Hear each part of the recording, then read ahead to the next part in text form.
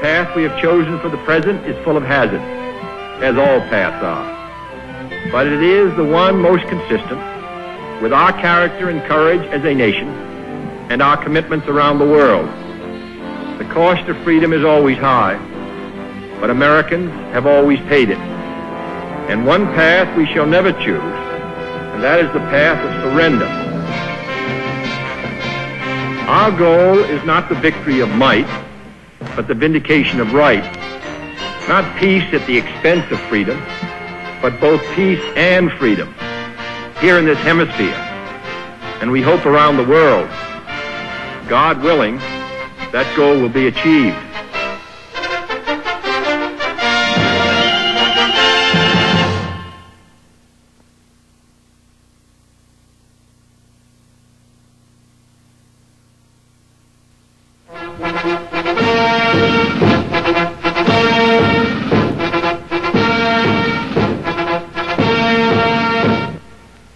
November 11th, 1963, Veterans Day.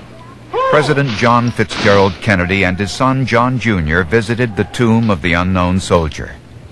2 weeks later, Sergeant Keith Clark would once again play taps for the president, who would take his place among the heroes at Arlington National Cemetery.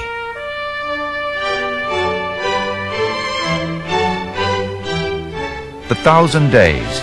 President Kennedy's 1,000 days in office brought a new style to the White House and a new image to Washington. Jacqueline Kennedy, with her taste for beauty and refinement, created a mood of simple splendor at 1600 Pennsylvania Avenue. Elegance, youth, warmth emanated from the decorous presidential mansion. Culture and history filled the ballrooms as music, art, and theater created a mood of elevated entertainment at White House dinners and receptions. The President and the First Lady cultivated finesse and charm as they honored dignitaries, intellectuals, and artists from all over the world. Jackie redecorated the White House with period pieces that reflected the history and the traditions of many presidencies. For the first time since Theodore Roosevelt was president, children lived in the White House. The first family caught the public imagination as the presidency came to be associated with more than politics and diplomacy. Indeed, the image of the country was changing. People all over the world flocked to see the American they adored and his wife whom they adored even more. How long had it been since a United States president had received such welcomes abroad? In substance, too, Kennedy set a new image for the White House. For his cabinet and staff, he chose dynamic, capable men of intellect, wit, and elegance. Some were recruited from prestigious universities, such as Harvard and Yale.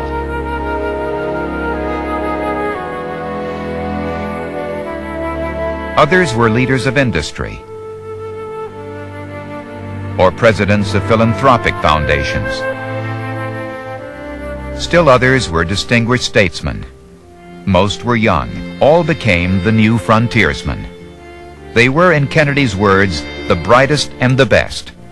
But this is a very exciting period, and everyone in Washington tells me that there's going to be a new era, which is good news for everybody at home as well as around the world. The president's commitment to public service was embodied in the Peace Corps. When John Kennedy entreated Americans to ask what they could do for their country, he motivated a whole generation. Thousands of Americans volunteered to go overseas, working and living with the people of developing countries, serving in the fields of health, education, agriculture, and construction. Kennedy appointed his brother-in-law, Sergeant Shriver, to head the Peace Corps. Shriver was dedicated to this project, but he first had to answer the charges of nepotism. You know, I don't know anything about any Peace Corps. And he said, well, that's all right, neither does anybody else. And I said, but remember all the political debts you incurred during the campaign. Why don't you give this job to one of your political friends? He said, listen, Sarge, the truth of the matter is that everybody thinks the Peace Corps is going to be one of the greatest fiascos in history. It turns out that way. It's much easier to fire a relative than a political friend. This is a voluntary effort. Most of you, I understand... The first group of volunteers set off for Africa. You spend your time in a good many countries living under conditions of hardship. All of you go to a continent about which we know very little. So I want you to know that in going to Africa, you represent the best of our country. And I know they will welcome you. And I think that you will have the feeling of having served this country and in a broader sense, the free community of people in a very crucial time. It's very easy to make speeches about what ought to be done about this country and how it can be improved. I hear them all the time. But you, at least, are picking up your bags and going someplace and doing something. And that's why we're glad to have you. Doing something was the theme of the new Kennedy administration, and the Peace Corps its most eloquent proponent. In Latin America, too, the hijos de Kennedy, children of Kennedy, were welcomed with open arms. Latin America was at a turning point when President Kennedy and the First Lady arrived in Venezuela in 1961. Kennedy proposed that North and South America join together in an alliance for progress.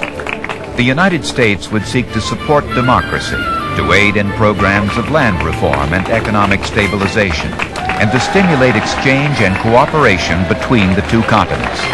One of the Kennedys does not need an interpreter, so I'd like to have my wife say just a word to you. Per vivir recientemente y recibir enseñanza.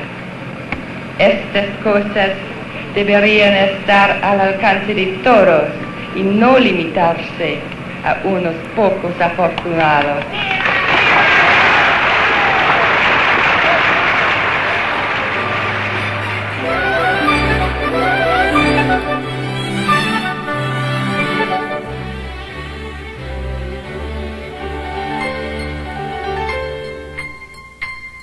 Both abroad and at home, people everywhere could not get their fill of the Kennedy children.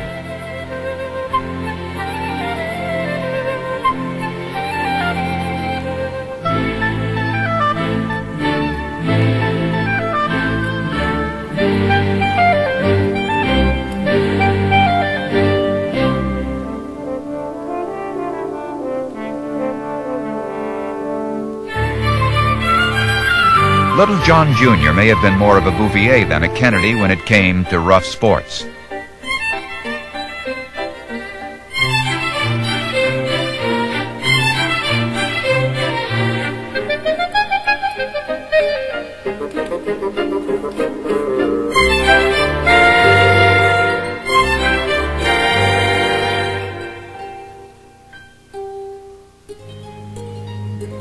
Caroline tried to take after her mother's artistic temperament, not always with success.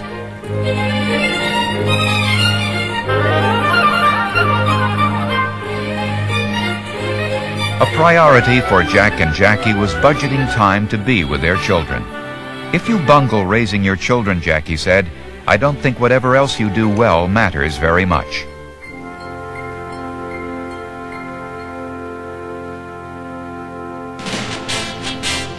"90 miles off the coast of Florida lay Cuba, an island governed by the communist leader Fidel Castro.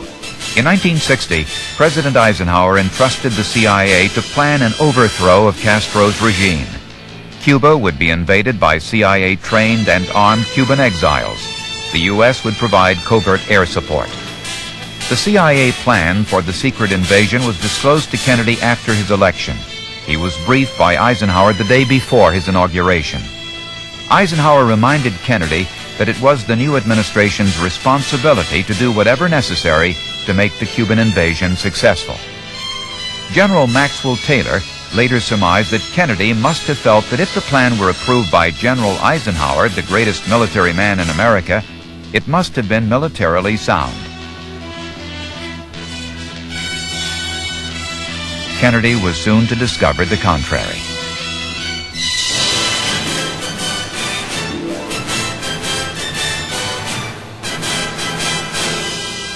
Secretary of Defense Robert S. McNamara and Secretary of State Dean Rusk were among the Joint Chiefs of Staff and White House advisors the brightest and the best, who attended a crucial meeting on April 4th, 1961. As the invasion was a CIA operation, the Pentagon did not perform a complete military study. Misinformed by the CIA and poorly briefed by his advisors, Kennedy was about to learn a harsh lesson. Kennedy's cabinet and advisors agreed to the mission, although Senator William Fulbright, chairman of the Senate Foreign Relations Committee, had characterized the invasion as immoral and illegal. The son of Joseph Kennedy, bred to be tough and courageous, feared seeming soft. Yet he would not publicly commit his administration to the illegal invasion, even though he admired the direct, decisive style of the CIA.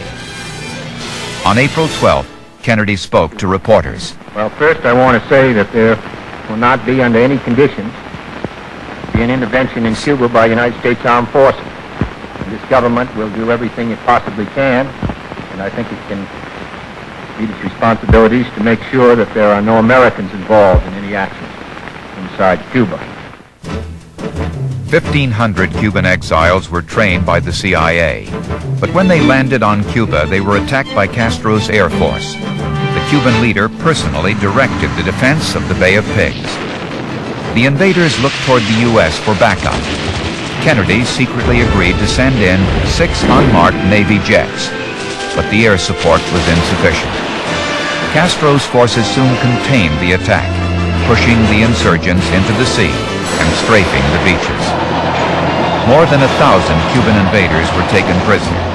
They were eventually released in exchange for $50 million in supplies and $3 million in cash. Kennedy realized too late that mismanagement, hesitation, and fundamental errors in moral judgment resulted in the greatest fiasco of his presidency.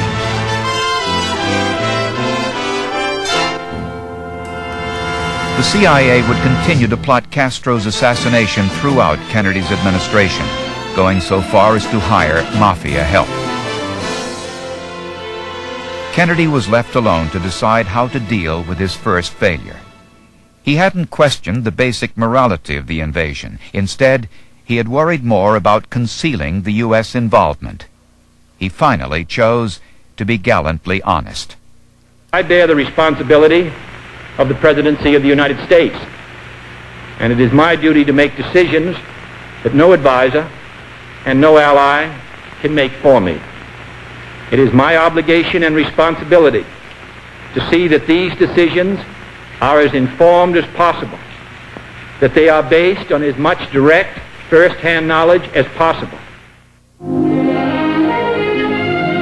The days of work and worry in the White House were balanced with moments of recreation.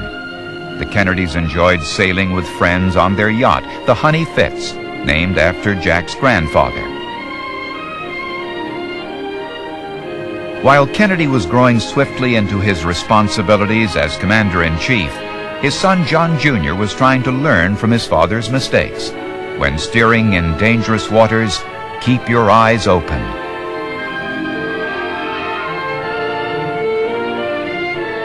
Surrounded by family and friends, though never far from the problems and decisions he faced as president, Kennedy was perhaps happiest in the free, open breeze of the sea.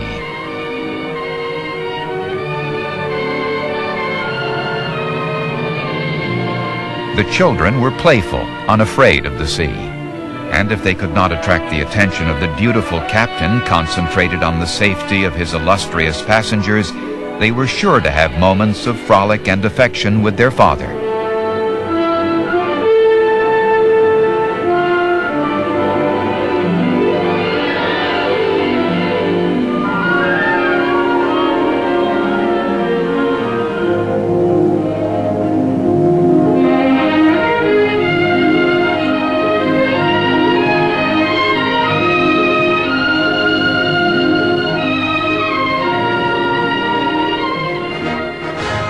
During his 1961 trip to France, Kennedy had no illusions about resolving differences with French President Charles de Gaulle, but he was intent on developing a rapport with the man he admired so much.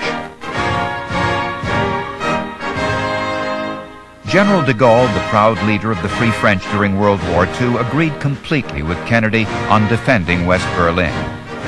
But on the matter of defense and the NATO alliance, their views diverged. Though much was not resolved, the Paris talks did highlight the respect that had brought together an impatient, energetic new frontiersman and an aging European traditionalist. But the trip did bring a sensation sweeping through Paris. The city buzzed with excitement at Jacqueline Kennedy's every appearance. The Kennedys were honored at a dinner and ballet performance at the Versailles Palace. The grace, poise, and intelligence of America's First Lady impressed and charmed both the French people and President de Gaulle. Kennedy summed up the impact of the trip to his French hosts at a press luncheon. I do not think it altogether inappropriate to introduce myself to this audience. I am the man who accompanied Jacqueline Kennedy to Paris, and I've enjoyed it. In June 1961, Kennedy met with Soviet Premier Nikita Khrushchev in Vienna. In public, the Soviet leader's attention was more riveted on Jackie than the president. Photographers asked for a shot of the two men shaking hands. Khrushchev pointed to Mrs. Kennedy and said, "I'd rather shake hands with her." The two men disagreed on nearly all issues.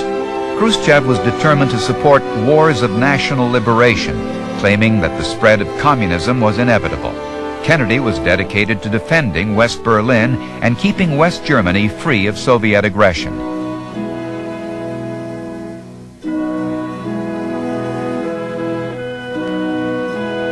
When Khrushchev explained to Kennedy that the medal he was wearing was the Peace Medal, the president replied, "I hope you get to keep it." Kennedy's report to the nation upon his return was somber. The world knows that there is no reason for a crisis over Berlin today, and that if one develops, it will be caused by the Soviet Union's and their government's attempt to invade the rights of others and manufacture tensions. East Berliners had long found remarkable ways to escape to the West. Berlin was a city with a history of pain, a city that lived with a daily reminder of the price of freedom. An isolated island within East Germany, West Berlin persisted despite the tragedy of its geography and the miracle of its survival.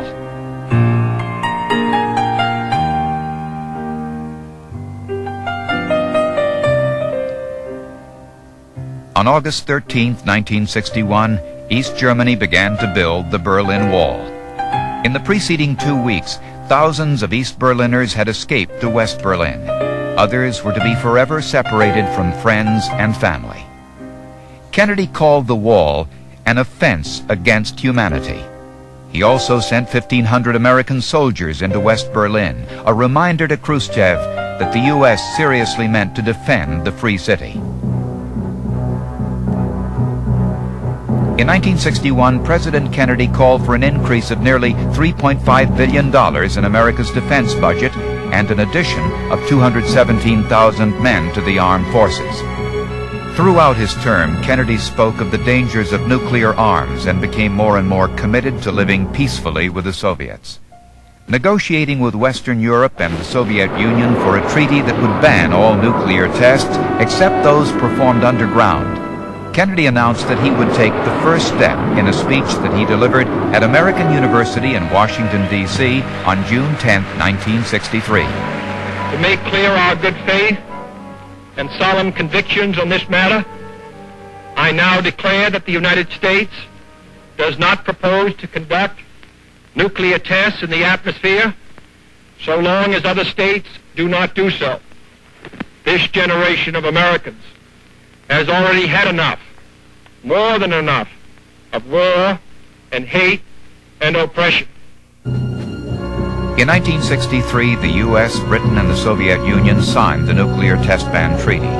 Khrushchev later wrote of Kennedy with respect, saying he showed himself to be sober-minded and determined to avoid war. The 1,000 days of the Kennedy administration brought a notable change to Washington's social life and to entertainment at the White House. Diplomatic receptions took on an aura of elegance and decorum as the arts flourished. Pablo Casals, the renowned cellist, broke his vow never to give concerts in any country that recognized the fascist Franco regime. Benny Goodman was another in the steady stream of accomplished musicians, artists, writers, and poets to perform at the White House. Music, theater, ballet, opera. Soon an appearance at the White House conferred special status on an artist, for only those of excellence were invited. On January 8, 1963, the first American showing of Leonardo da Vinci's Mona Lisa took place at Washington's National Gallery of Art. Jacqueline Kennedy had arranged with France's Minister of Culture, noted novelist and philosopher André Malraux, for the loan of the famous painting. Malraux and his wife joined the Kennedys at the opening. In one of his speeches, Kennedy stated, "When power leads man towards arrogance, poetry reminds him of his limitations." In the early 60s, whites-only signs in the South taunted America's claim of being a nation with liberty and justice for all. The civil rights movement concentrated on two issues: desegregation and the registration of blacks to vote. On May 4, 1961, the first two busloads of Freedom Riders, men and women, black and white, set out on a mission of nonviolence to challenge the segregation laws by breaking them. In Alabama, the riders were ferociously beaten, sometimes crippled, by hundreds of armed whites. Finally, Attorney General Robert Kennedy sent in federal marshals. We are planning during the course of this afternoon to send in several hundred more U.S. Marshals from around the country to help and assist.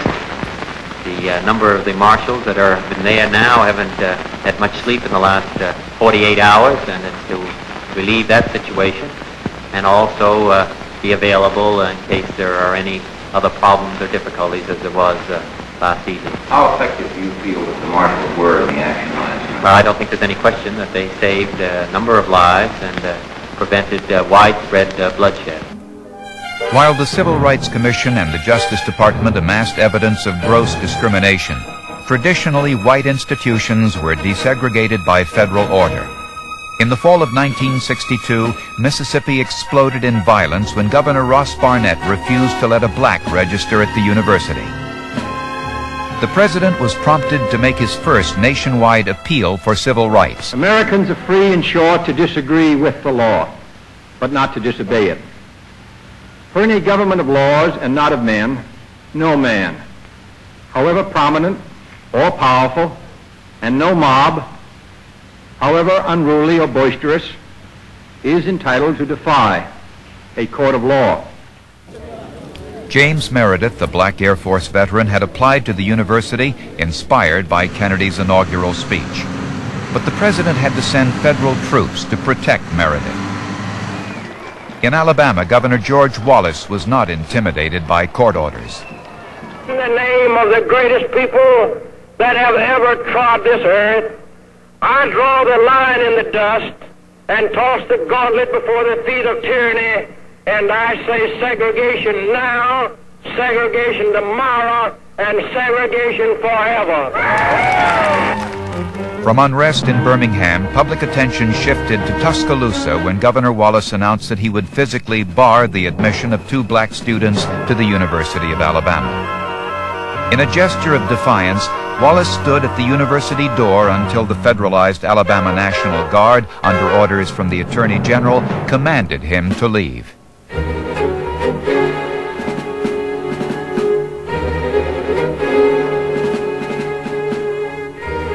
The governor had made his point. Wallace now complied, and the University of Alabama was desegregated. James Hood and Vivian Malone entered the university in 1963, marking the end of the state's defiance of federal courts. Fires of frustration and discord are burning in every city, north and south. Where legal remedies are not at hand, redress is sought in the streets, in demonstrations, parades, and protests, which create tensions and threaten violence and threaten lives. We face, therefore, a moral crisis as a country and a people. We have a right to expect that the Negro community will be responsible, will uphold the law, but they have a right to expect that the law will be fair, that the Constitution will be colorblind, as Justice Harlan said at the turn of the century. This is what we're talking about, and this is a matter which concerns this country and what it stands for. On August 28, 1963, 250,000 people marched on Washington in support of civil rights. They assembled at the Lincoln Memorial to hear Martin Luther King Jr. deliver one of his most famous speeches in which he shared his vision of a future America.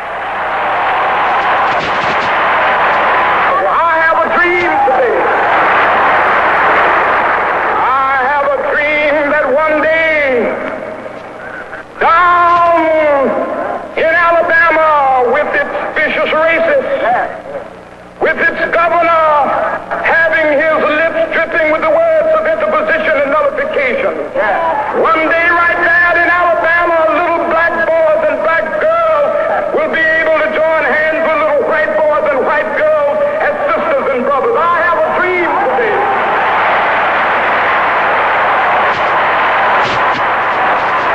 We will be able to speed up that day when all of God's children, black men and white men, Jews and Gentiles, Protestants and Catholics, will be able to join hands and sing in the words of the old Negro spiritual.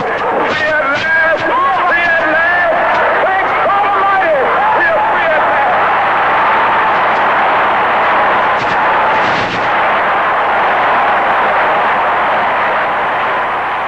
President Kennedy sent a strong civil rights bill to Congress, but he would not live to see it enacted. The Kennedys often spent weekends at their rented estate, Glen Ora, in Middleburg, Virginia. Caroline had her own pony. It was named Macaroni.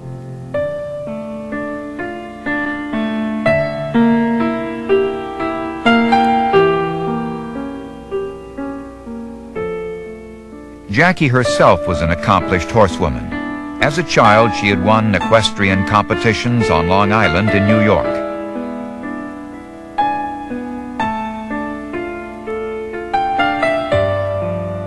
Caroline seemed to take after her mother. In these instances, the men of the family stood by and watched while the women displayed their dynamic skills.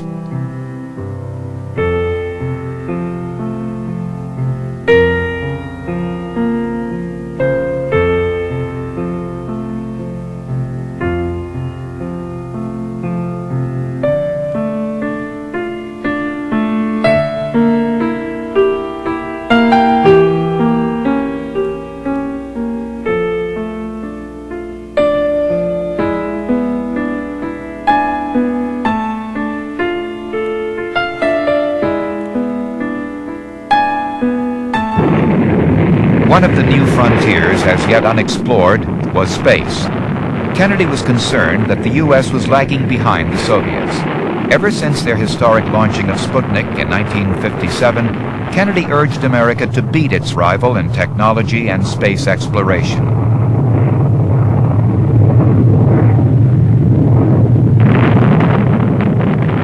In the late 50s, the United States space program was unprepared for significant expeditions beyond the Earth's atmosphere. In fact, it was having trouble getting off the ground.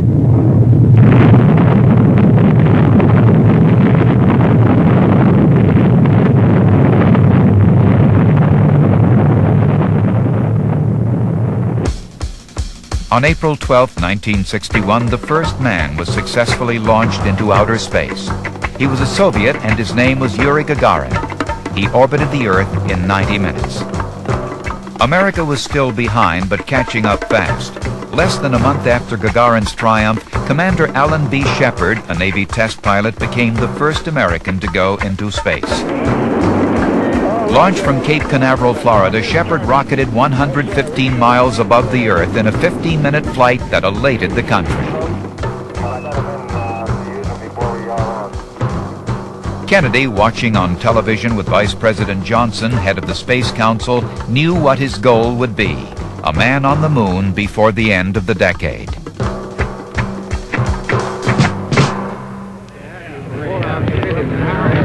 Ladies and gentlemen, I want to express, on behalf of us all, the great pleasure we have in welcoming Commander Shepard and Mrs. Shepard here today. I know that the other members of this team who are astronauts know that our pride in them is equal. They have been part of this effort from the beginning. And I think it does credit to him that he is associated with such a distinguished group of Americans, whom we are all glad to honor today, his companions in the flight to outer space. So I think we'll give them all a hand.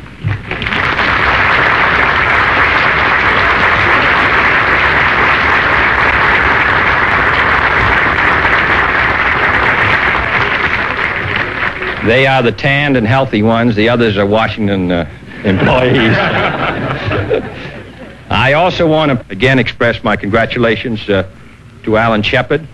We're very proud of him, and I speak on behalf of the Vice President, who is chairman of our Space Council and who bears great responsibilities in this field, the members of the House and Senate Space Committee who are with us today, and this decoration, which has gone from the ground up here.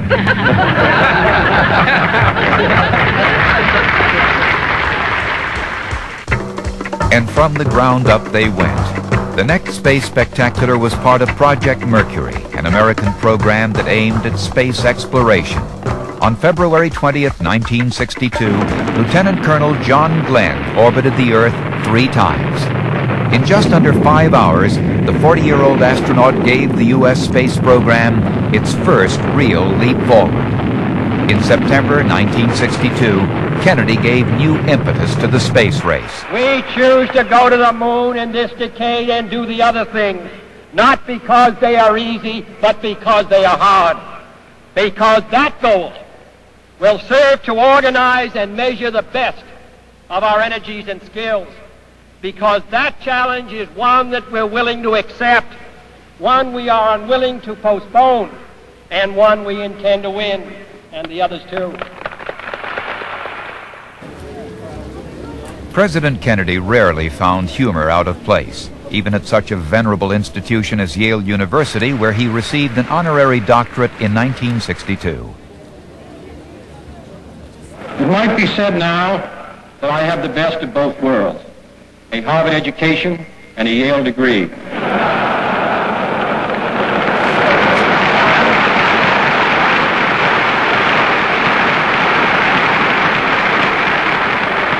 I am particularly glad to become a Yale man because as I think about my troubles, I find that a lot of them have come from other Yale men. In 1963, Kennedy honored comedian Bob Hope with the Congressional Gold Medal for service to the cause of democracies. Of the Congress to present this to you. Got a splendid picture of you. I hope everyone had a chance to look at it and present it to you on behalf of the people of the United States. Thank you very much, Mr. President. That's very nice. I suggested to Senator Symington that I should have had a nose job. Yeah. But he said it would have been less gold, so...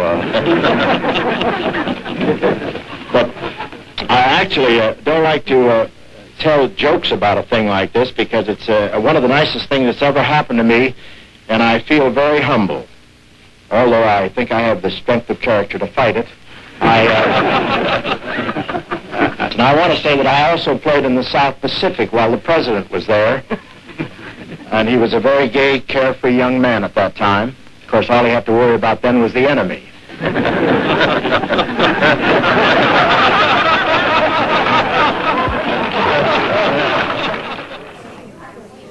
His press conferences were the setting for much of Kennedy's wittiest humor.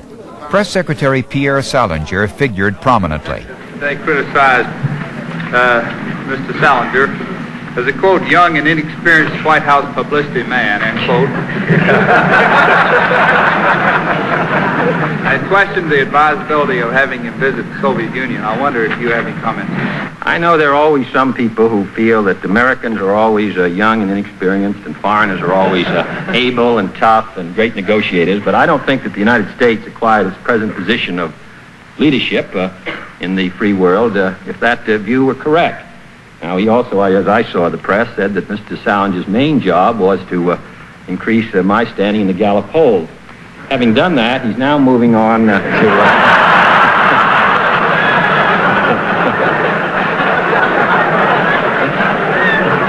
Mr. President, it's been a long time since we've had a definitive report on your health from the best possible source.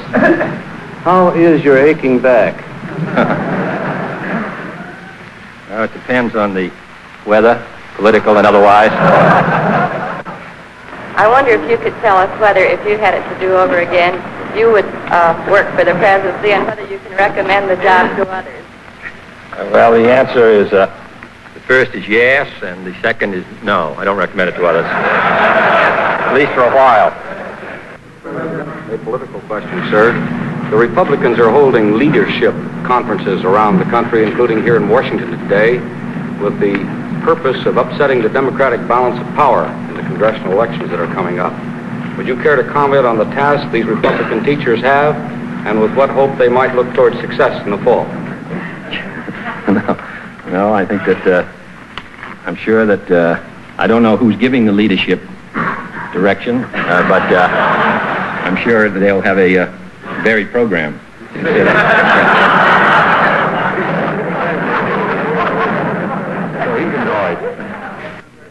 been a long time since the president and his family have been subjected to such a heavy barrage of teasing and fun-poking and satire. I mean, there have been books on backstairs at the White House, and cartoon books with clever sayings, and photo albums with balloons and the rest, and now a smash hit record. Can you tell us whether you read and listen to these things, and whether they produce annoyment or enjoyment? Annoyment. No, they produce. Yes, I have read them and listened to them. Actually, I listened to Mr. Meader's record, but I thought it sounded more like Teddy than it did me. But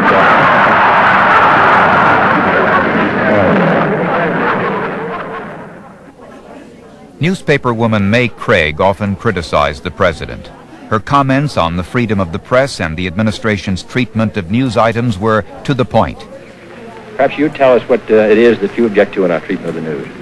Are you asking me? Yes. Well, I don't believe in managed news at all. I thought we ought to get everything we want. Well, I think you should too, Miss Craig. I'm for that.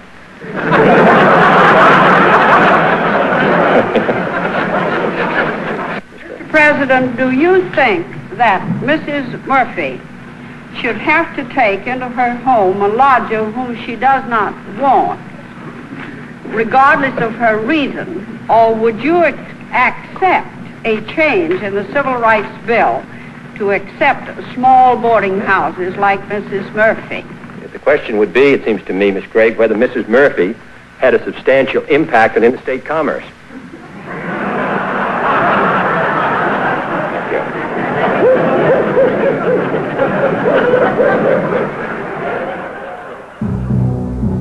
On October 14, 1962, American intelligence sources produced aerial photographs of an offensive arms buildup in Cuba. Kennedy acted decisively, and on October 22nd he spoke to the nation about the Cuban Missile Crisis, extending an ultimatum to the Soviet Union. Good evening, my fellow citizens. This government, as promised, has maintained the closest surveillance of the Soviet military buildup on the island of Cuba. Within the past week, unmistakable evidence has established the fact that a series of offensive missile sites is now in preparation on that imprisoned island. The purpose of these bases can be none other than to provide a nuclear strike capability against the Western Hemisphere. Acting, therefore, in the defense of our own security and of the entire Western Hemisphere, I have directed that the following initial steps be taken immediately. All ships of any kind bound for Cuba will, if found to contain cargoes of offensive weapons, be turned back. It shall be the policy of this nation to regard any nuclear missile launched from Cuba against any nation in the Western Hemisphere as an attack by the Soviet Union on the United States, requiring a full retaliatory response upon the Soviet Union.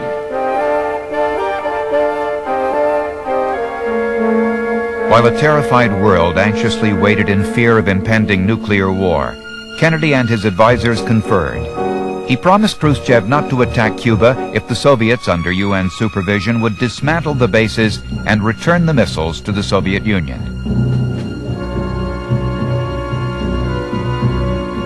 Khrushchev had counted on a weak American president who, after the Bay of Pigs fiasco, could easily be intimidated. But confronted with Kennedy's firmness, the Soviet leader backed down. I have today been informed by Chairman Khrushchev that all of the IL-28 bombers now in Cuba will be withdrawn in 30 days. He also agrees that these planes can be observed and counted as they leave. Inasmuch as this goes a long way towards reducing the danger which faced this hemisphere 4 weeks ago, I have this afternoon instructed the Secretary of Defense to lift our naval quarantine. Some Americans defended Castro. One member of the Fair Play for Cuba Committee distributed leaflets in New Orleans. His name was Lee Harvey Oswald. Consider yourself a Marxist? I would very definitely say that I am a Marxist. That is correct. But that does not mean, however, that I'm a communist. Whatever the success or failure of their political actions, Jack and Bobby Kennedy always had a triumphant welcome when they came home. Most of the children in the growing Kennedy clan ran up to Bobby, but 2 of them claimed the president. The child that Jackie was bearing, Patrick Bouvier Kennedy, would die 2 days after his premature birth. Photo sessions with the Kennedys were always a record for posterity. Southeast Asia had long been of special interest to Kennedy. In the 50s, he had criticized colonial regimes that were not backed by the people. But in 1960, the State Department and the CIA had helped engineer a rightist coup in Laos. The U.S. and the Soviets ended up supporting opposing factions. We strongly and unreservedly support the goal of a neutral and independent Laos, tied to no outside power or group of powers, threatening no one, and free from any domination. Fearing communist reprisals from China and North Vietnam upon the entire region, Kennedy sent 100 military advisors and 400 Green Berets to South Vietnam in 1961. In May 1962, Kennedy's advisors convinced him to send U.S. troops to the Laotian border in Thailand. And it's also important because it borders the Mekong River, and quite obviously if Laos fell into communist hands, it would increase the danger along the northern frontiers of Thailand, would put additional pressure on Cambodia, and would put additional pressure on South Vietnam, which themselves would put additional pressure on Malaya. So I do accept the view that there is an interrelationship in these countries, and that's why one of the reasons why we're concerned with maintaining the Geneva Accords as a method of maintaining stability in Southeast Asia. General Douglas MacArthur warned the president, never, ever, ever, he said, put American soldiers on the mainland of Asia. But he did. Kennedy escalated American involvement in South Vietnam to meet the communist guerrilla threat. When South Vietnamese Prime Minister Diem and his brother Nhu were assassinated in a military coup, the U.S. supported the military government. Kennedy bowed to his advisors, the brightest but not always the best. The same men who had advised him on the Bay of Pigs were now urging U.S. military escalation in the struggle against Hanoi. However the South Vietnamese might have felt about Kennedy, the Irish unquestioningly adored him. When the American president went to visit Ireland in 1963, the entire country seemed to be out on the streets to greet him. A man in Kennedy's ancestral home of New Ross said with a smile, the pubs were open at 5 o'clock in the morning, and most of the town was drunk by 8 for days on end. Kennedy was delighted, and so were the Irish.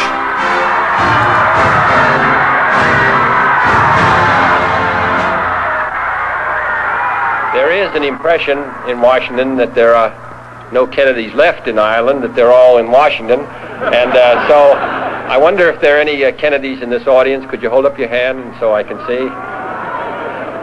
Well, I'm glad to see a few cousins who didn't catch the boat. We're glad. The Irish were elated, for one of their own had made good.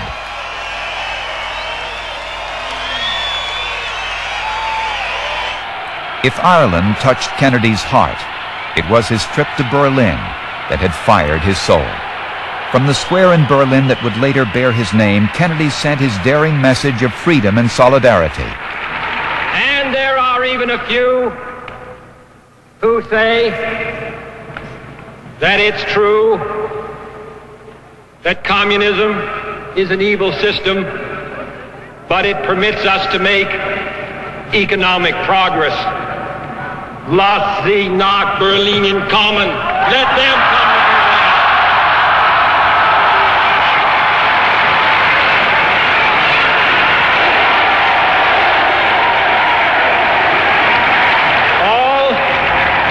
All free men, wherever they may live, are citizens of Berlin. And therefore, as a free man, I take pride in the words, Ich bin ein Berliner.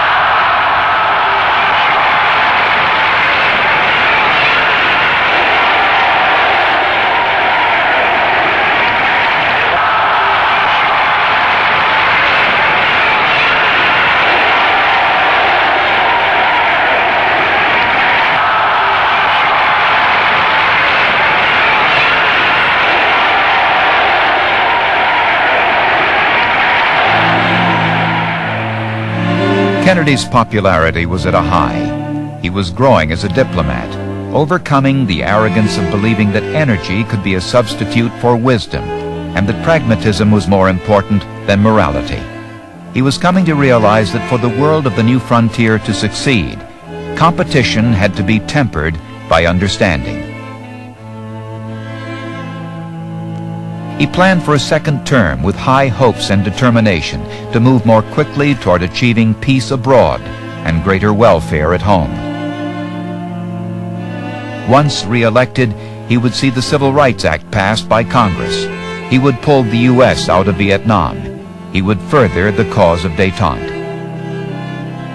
And after 8 years in the White House, he planned to travel and write and lecture for some time. Then he would settle down in Washington. But first, he had to go to Texas. He was repeatedly advised against the trip. None of the ominous warnings could change his mind. Many Democrats in Texas disagreed with Kennedy's liberal policies. Yet party discord seemed to melt away as Jack and Jackie appeared at a Chamber of Commerce breakfast in Fort Worth. 2 years ago, I said that, introduced myself in Paris by saying that I was the man who had accompanied Mrs. Kennedy to Paris. I'm getting that same sensation as I travel around Texas.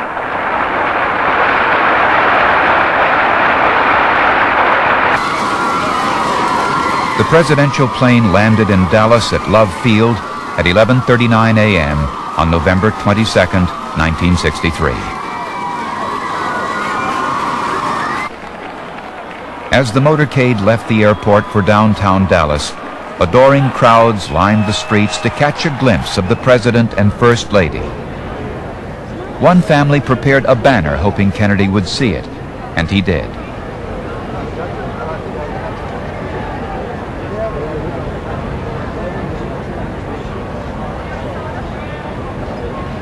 Kennedy ordered his limousine to a halt, and he and Jackie shook hands with the Texans. The family cameraman did not realize that he was filming one of the last moments of a smiling President Kennedy.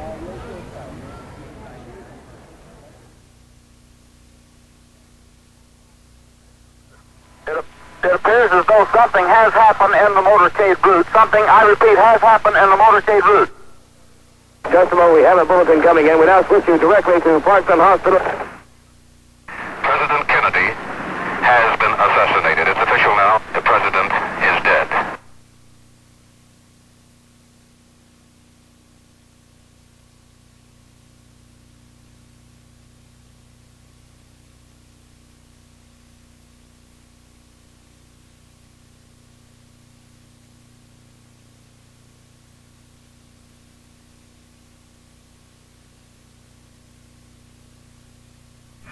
Lyndon B. Johnson was sworn in as president by Judge Sarah T. Hughes on Air Force One.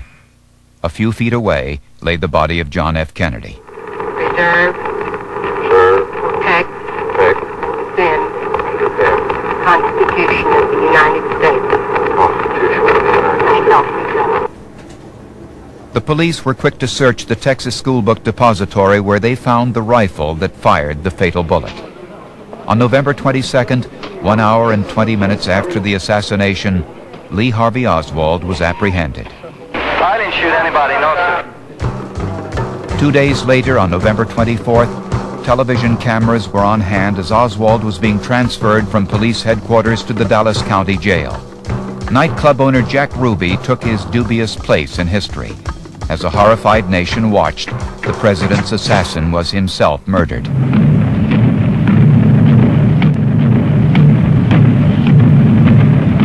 Why was this feeling, this sorrow, at once so universal and so individual? Britain's Harold Macmillan later asked. Was it not because he seemed in his own person to embody all the hopes and aspirations of this new world that is struggling to emerge, to rise, phoenix-like, from the ashes of the old? After the assassination, columnist Mary McGrory said to Assistant Labor Secretary Daniel Moynihan, "We will never laugh again." "Oh, Mary," Moynihan replied, "we'll laugh again, but we'll never be young again."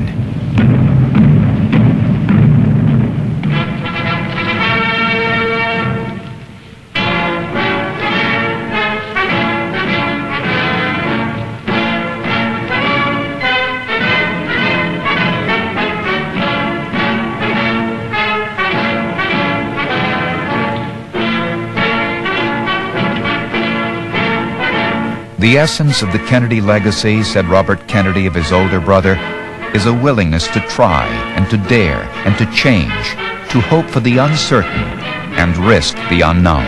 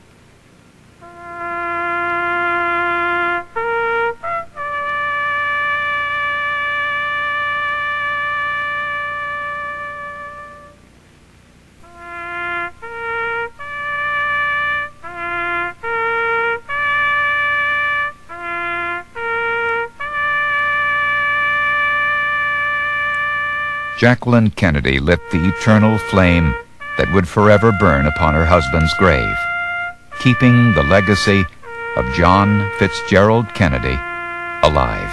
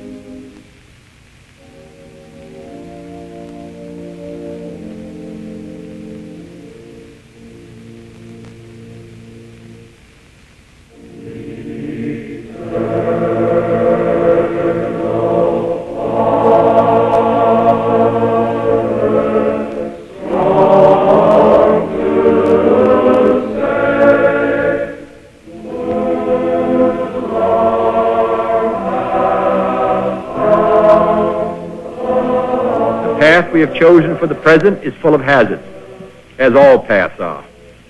But it is the one most consistent with our character and courage as a nation and our commitments around the world. The cost of freedom is always high, but Americans have always paid it. And one path we shall never choose, and that is the path of surrender or submission. Our goal is not the victory of might, but the vindication of right. Not peace at the expense of freedom, but both peace and freedom here in this hemisphere, and we hope around the world. God willing, that goal will be achieved.